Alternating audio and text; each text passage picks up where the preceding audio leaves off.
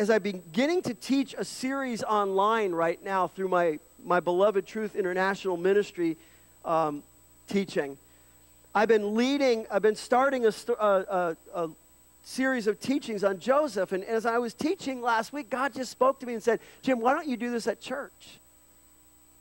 How many of us can't identify with Joseph, right?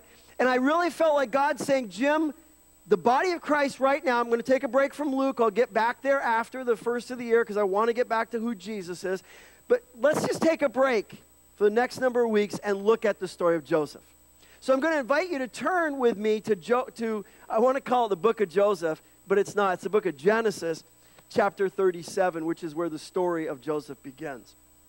So you go with me to the first book of the Bible. By the way, I'm not sure where I'm going to meet you guys that are doing this Thursday night class. I might be ahead of you. I might be behind you. We'll see what God's timing is for that. But as we go to Genesis chapter 37, as you turn there, I want to talk about looking back on the life of someone that you can think of and ask yourself what characterizes their life. You think back on people who've been inspirational to you. So we're talking about people who've passed on, who've gone before us, and look back on their life and ask yourself, what characterizes their life, right? I can think back, the one illustration that comes to mind most to me is my parents. My mom and dad, they're both gone. It's really funny, the longer they've been gone, the more I miss them. I really do. I miss them with all my heart. And I've been thinking a lot about them lately, and I thought about, even though they weren't saved, even though they weren't walking with God, and they were doing things that were disobedient to God, one of the things that characterizes my mom and dad's life, which has affected me, is their incredible integrity and hard work. They were hardworking. They gave me a desire to want to be a hard worker. And I just think back on their life, and I think about my mom was a woman of sacrifice. Maybe you've experienced it from your mother, or maybe as a mom, you've done it for your kids.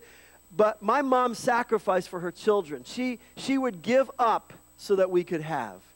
So I think about that, what characterizes. So you think about the people that you are thinking of right now, and you think about what was it that characterized their life. I do that to bring us into the story of Joseph, to ask the question, what characterized Joseph's life? What characterized his life? And what I want to bring us to, the first message that I'm going to present today, that I'm going to teach through today, is going to get us to think about Joseph's life and what characterized his life. The life of Joseph, really, if you look at Joseph's life carefully from 37 through 50, it's a series of ups and downs. By the way, can anybody relate to that series of ups and downs, right? I think God's word can connect with us because I think we've all been in those high places, we've all been in those low places. Joseph's life is really a life of honor, contrast with hardship. Up and down, as we're going to see it. But I would contend it was all for good. So from God's perspective and Joseph's perspective, as we see Joseph responds to all that happens to him, and oftentimes when we say, how does Joseph respond? It's how he doesn't respond that shows who he is. Sometimes, think about that. Sometimes it's how we don't respond that really represents how we really respond in a godly way. And we're going to see that from him. So what we're going to look is this is kind of the theme of Joseph's life in each part of the story. So as I take us through his story in Genesis in these next number of weeks, I want you to continue to think about this idea. All right? So the first message is really an introduction to the rest of the story. And the 2 points I have for this morning are really symbolic or foreshadowing of what his life is going to look like as we walk through the story of Joseph. So, what do we see as we begin the story of Joseph that introduces and foreshadows his life? Okay? So, let's read the story real quickly and then I'll walk us through it. Chapter 37 in Genesis, verses 1 through 11. Now, Jacob lived in the land where his father had sojourned in the land of Canaan. These are the records of the generations of Jacob. Joseph, when 17 years of age, was pasturing the flock with his brothers while he was still a youth, along with the sons of Bilhah and the sons of Zilpah, his father's wives. And Joseph brought back a bad report about them to their father. Now, Israel loved Joseph more than all his sons because he was the son of his old age, and he made him a varied colored tunic. His brothers saw that their father loved him more than all his brothers, and so they hated him and could not speak to him on friendly terms. Then Joseph had a dream. When he had told it to his brothers, they hated him even more. He said to them, "Please listen to this dream which I have had. For behold, we were binding sheaves in the field, and lo, my sheaf rose up and also stood erect. And behold, your sheaves gathered around and bowed down to my sheaf." Then his brothers said to him, "Are you actually going to reign over us? Are you really going to rule over us?" So they hated him even more for his dreams and for his words. Now he still had another dream and related it to his brothers and said, "Lo, I have had still another dream, and behold, the sun and the moon and the 11 stars were bowing down to me." He related it to his father and to his brothers, and his father rebuked him and said to him, "What is this dream that you have had? Shall I and your mother and your brothers actually come to bow ourselves before you to the ground?" His brothers were jealous of him, but his father kept the saying in mind. Not a great way to start the story of Joseph, right? And we're going to see that. So what I want us to see in the first number of, I'll give you the 2 points. The 2 points are actually in the bulletin. So if you have the bulletin in front of you, the 2 points are there that I'm going to walk us through this morning. First of all is Joseph's predicament. Joseph starts in a predicament, and his predicament, as I see from the text, is his father's favoritism for him, which leads to his hardship, right? And then secondly, we see Joseph's prediction. Those are the dreams I'm going to bring us to in a minute. His favor by God, which leads to his honor. We're going to see how the dreams are going to point to something later on. So let's start in 37. So we've got the story. They live in the land of Canaan, which God had promised to Abraham, Isaac, and Jacob. So they live in that land. They're now settled in that land. And these are the records of Jacob. And Jacob's records don't start with other people. They start with Joseph.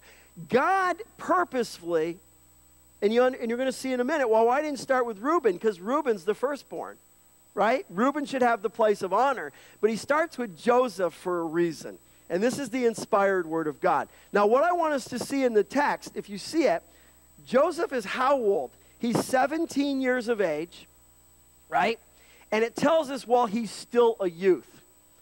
I don't know about you, but when I hear 17 years of age, immediately it brings me to an individual, which right here would be my daughter. My daughter is 17, soon to be 18. So when I hear the scriptures say that Joseph was that, immediately I can put myself in the mind of he was a youth, just like Zoe. Gage, you're 16, right? 17. So you're 17 as well. So think about Gage, 17. That would have been the age of Joseph, because oftentimes we think Joseph was older as the story begins. He's not. He's 17. But I want to highlight for you how incredible that is in the story of Joseph. So they're pasturing the flock, so we know what his family does for a living, right? They're shepherds, and that's going to come into the story later on when they get to Egypt, right? So they're out they're doing that, and he tells us that he's out. He's along with his brothers, the sons of Bilhah and Zilpah, and I'll bring those up in a minute. We'll go back to this. But what I want us to show in Joseph's predicament is I want to see from the text the three reasons why the brothers hated Joseph and were jealous of him. Okay? So let's look at the text. First of all, if you look in those, the second verse, and it says, "And Joseph brought back a bad report about them to their father." So Joseph's out in the field pasturing with his brothers, and he comes back to his dad and gives a bad report about the brothers. Now, some people could say, well, he's tattling, right? How many of you kids in here have been told by your parents, don't tattle, right? How about, Colton, how about older people in the congregation? How many of you ever heard that from your parents, even though they're long gone? No tattling, right? Well, I'm going to show you in a minute, Joseph, I don't believe Joseph was tattling. I don't believe Joseph was tattling. As a matter of fact, I think Jacob, because what we're going to see is the character in the book of Genesis, the contrast between Joseph's character and the brother's character. There's a reason why I think Daddy sent Joseph out to watch their behavior because there's something not so good about the brothers. And maybe, I would contend that Jacob actually sent Joseph out to keep tabs on him so that he could report back to daddy. Which, by the way, I'm going to say this up front, puts Joseph in a very precarious situation. Not good. But that's the way it was, okay? So watch this. He brings back a bad report, right? Now you could say, well, this is, he's tattling on that, but no, I'm going to contend that it was a bad report. He was simply reporting what his father had asked him to do, all right? And I'm convinced that we're going to see from the beginning that Joseph is faithful. One of the character qualities we're going to see, not only here, but as we go through the story, Joseph is faithful, right? And we begin to see his character here, and we're going to see their character to begin to develop, and we're going to see who the bad ones really are. It's not Joseph, okay? All right, so he brings back a bad report. But let me just say this. Even though that might be the reason why he did what he did, and it was pure motives, it still doesn't make him popular with his brothers to begin with. Like I said, that puts him in a really, really, really sticky situation with his brothers, especially if there's already feelings about him in the first place, which we're going to find out in a minute, okay? So continue on, verse 3. Now, Israel loved Joseph more than all his sons. You got to know that's not going to be troublesome at all, right? He loved Joseph more than all his son. Why? Because he was the son of his old age, and he made him a very colored tunic. So the second reason why they don't like him, why the story is going to unfold the way it does, starting in the next section that we're going to look at in 2 weeks, was he loved him more than, he was showing favoritism. He was his favorite. He was the son of his old age. He was, if you know the story, and we're going to look at it in a minute, in Genesis 35, we're going to see the lineage in a minute, and we're going to see that Joseph was the firstborn by Rachel.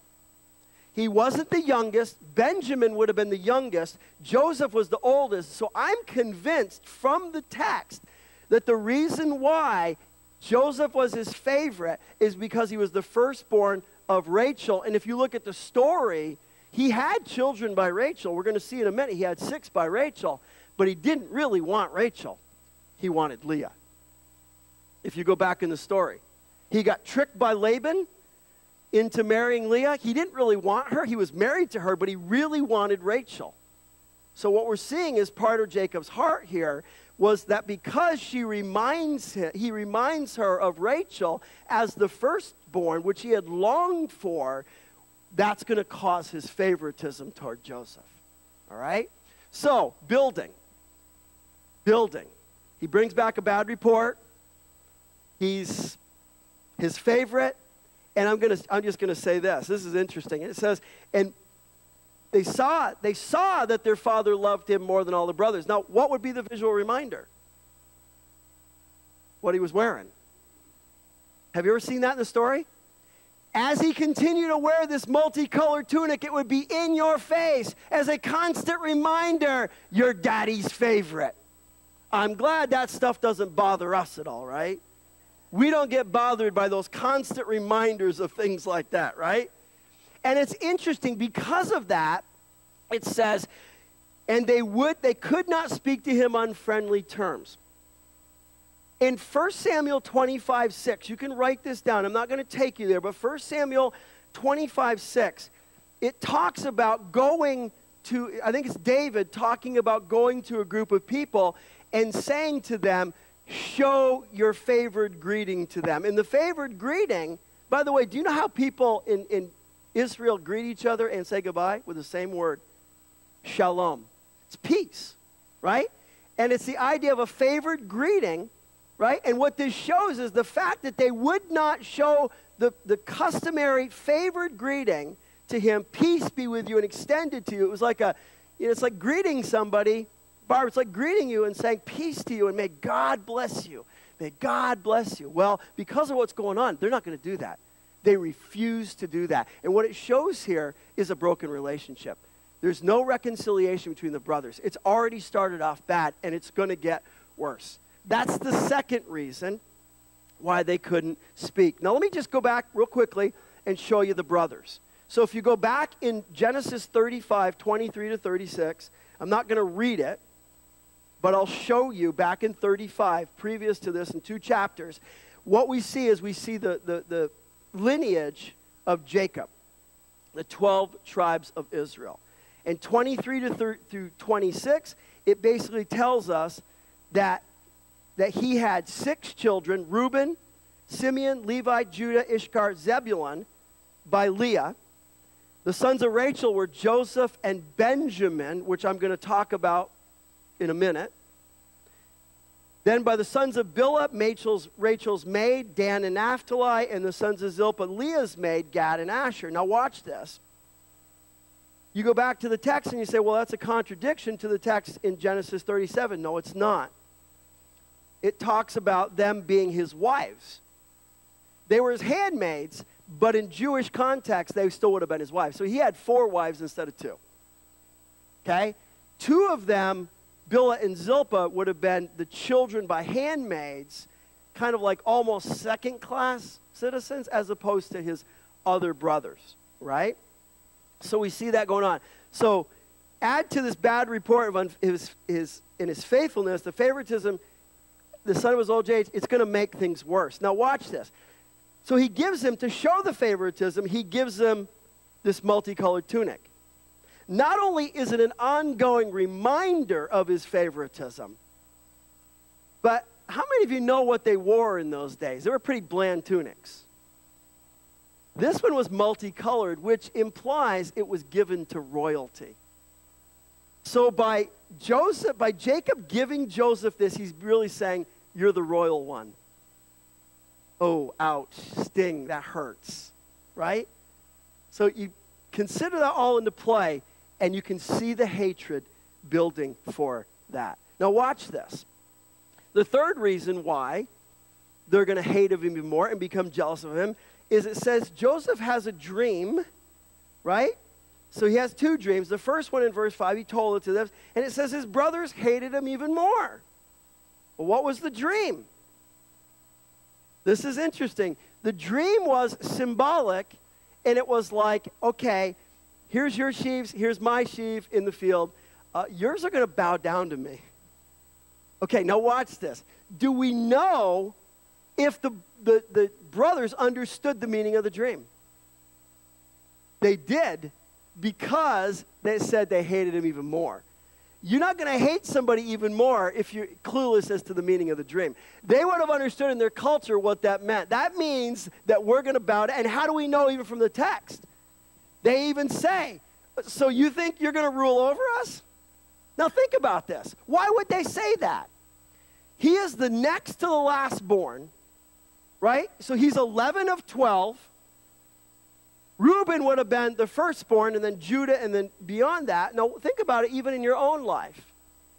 If your sibling, who was maybe 10, 15 years, old, younger than you, came to you and said, oh, by the way, I'm mommy and daddy's favorite, and I get to do whatever mommy and daddy tell me I can do, and you're going to have to, oh, wouldn't this be a killer? Mommy and daddy put me in charge when they're gone. Oh, no. Can you see the relationship here? Can you see the application? Daddy's putting the next to the youngest in charge. Oh, boy, that's got to sting. And none of us can relate to that at all, right?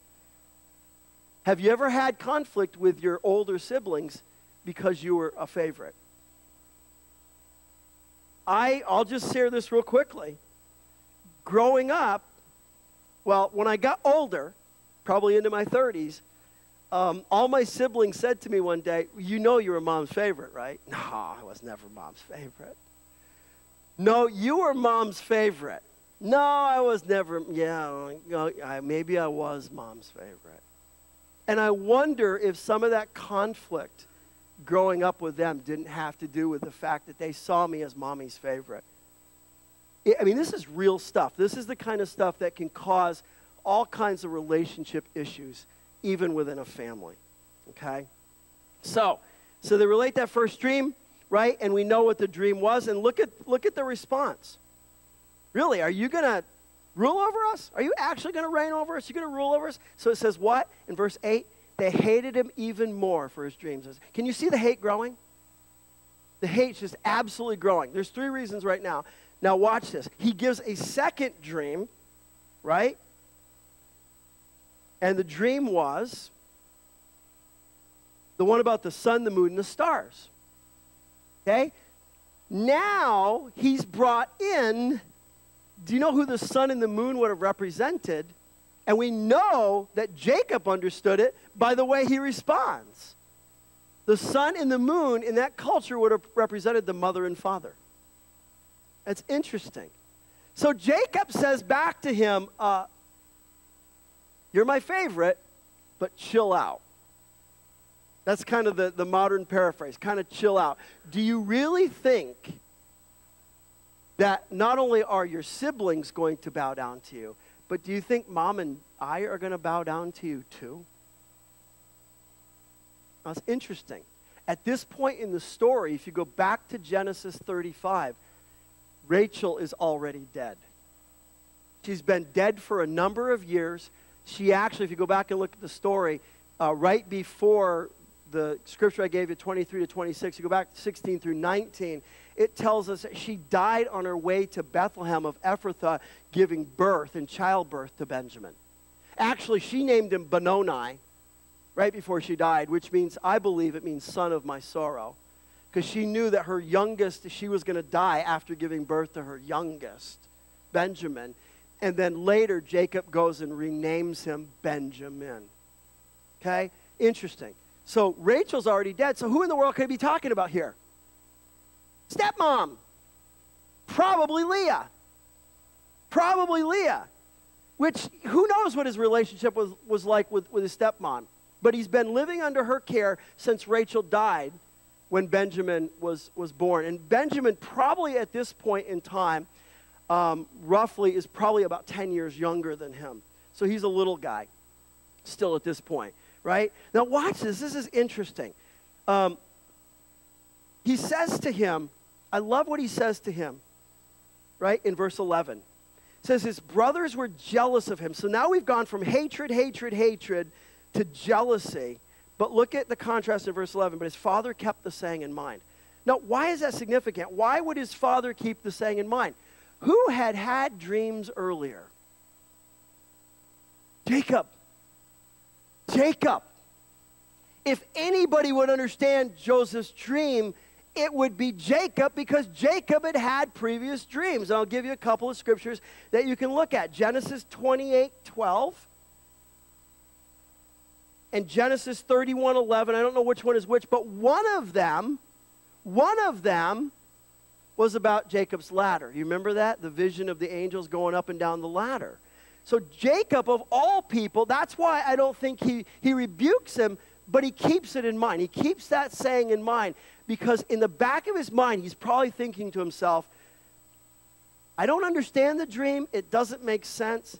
But he's probably, we can't prove it from the text, but he's probably thinking, just like the dream that came to me were from God, this is probably from God as well. In which we're going to see these dreams really were from God. And they were for good, not for bad. They weren't meant to hurt anybody. They were all for good. Now, one of the things that I want to contend in this text this morning, based on the character of Joseph here and the character of Joseph throughout the story, some people will say, well, he said this in pride, that he was arrogant. Now, here's the thing. We don't know the tone of voice in Scripture. That's hard. We can't tell that. But based on the context of here and the context later on, I do not believe that he said this in pride. He was simply being a vessel for God, relaying a message from God to his brothers, which they didn't accept, right? So this is interesting. Now watch this. This is really, really, here you go, Zoe, watch this. Zoe jokes about how I use that phrase, watch this, because then it means something's coming, right? If you look at Numbers 12:6, I'm going to take you to a couple of cross references really quickly. Numbers 12:6, and you can just write it down. You don't have to necessarily turn there. But in Numbers 12:6, it says this, speaking to Aaron and Miriam. He said, this is God. Hear now my words. If there is a prophet among you, I, the Lord, shall make myself known to him in a vision. I shall speak with him in a dream. Catch that? If there's a prophet among you, this is what he's going to do. And then in Amos 3:7, basically the Lord says this: I do nothing, I don't act before I ever tell my prophets beforehand what I'm going to do. So if he's giving him dreams and visions, and these are from God, what has he just called, in essence, what is God calling Joseph? A prophet. How many of you have ever seen Joseph as a prophet? He is. According to Scripture, he's a prophet. I love that. It's so absolutely wonderful. Okay? All right. And what's interesting in all of this is although Reuben was his firstborn and should have received the birthright, Joseph, in a sense, gets daddy's birthright by being the favorite, and he would have understood it because Jacob received Esau's birthright from Isaac. You see the connections in the story between Jacob and Joseph? It's absolutely amazing, right? Okay. All right. So, this is the message that's going to set up what's coming. Did you see it already? The favoritism, which is going to lead to hardship. We're going to see times in the story of Joseph where he starts to rise up and he starts to get favored, and then we see him fall into hardship. That's going to be a pattern of his life. But you're also going to see him go from the hardship to rise up and be favored by God. That's what I want us to see in this story of Joseph. And I hope you're excited about going in this story with me, this story of Joseph. It's such a beautiful story. I would encourage you to go read it, go back and look at what I talked about today, and just think about this. Okay, now watch this. Both Joseph's treatment by his father and God, in early part of his life, point to that, what I just talked about. That's what characterizes Joseph's life. Was both a life of honor and a life of hardship. And I'm here to tell you, as a follower of the Lord Jesus Christ, if you think your life is going to be any different, it's not. You will find times in your life where God will favor you and honor you, and oftentimes it's that honoring and the favoring that causes people to get upset, to be jealous of us, and come after us. Right? And you see that all over Scripture. So my question for us today is, what characterizes your life? What characterizes your life? Have you thought about it? Most of us don't think about that. You know, I was thinking the other day about the day the Lord might take me home. I don't know when that's going to be. I mean, it could be this afternoon. It could be 25 years from now. None of us know. And I think to myself, what do my life to be characterized by? What do I want to be known by? What do I want people to say about me? And in essence, this is what I would want it to be. I want people to say about Jim Garnett that he was a guy, he was a faithful man of God, even though he screwed up and sinned and made mistakes. But what characterized his life was he loved the Lord Jesus Christ, and he pointed people to Jesus to give him glory and help them through his word to know God better.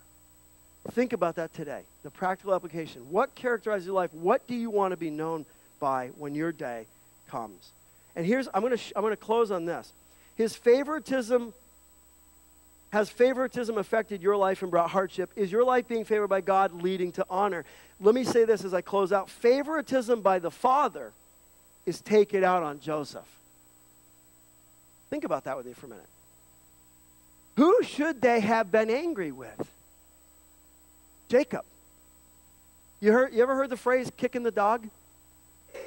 You ever had somebody do something to you and you felt like you couldn't do anything in retaliation or return, so you took it out on something else, like kicking the dog? That's what's going on here. They should be angry with their father because their father was the one that had him go and give the bad report. His father was the one that showed favoritism.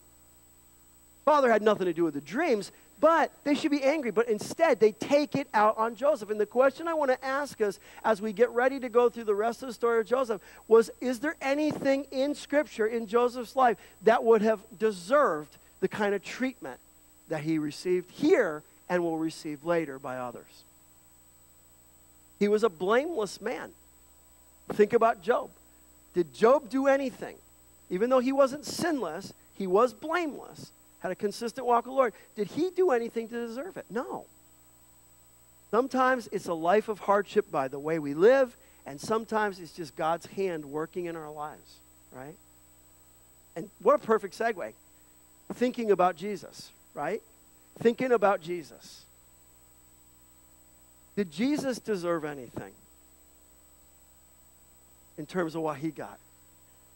I'm telling you, if anybody in this life didn't deserve to be treated the way he was treated, it would be our Lord Jesus Christ.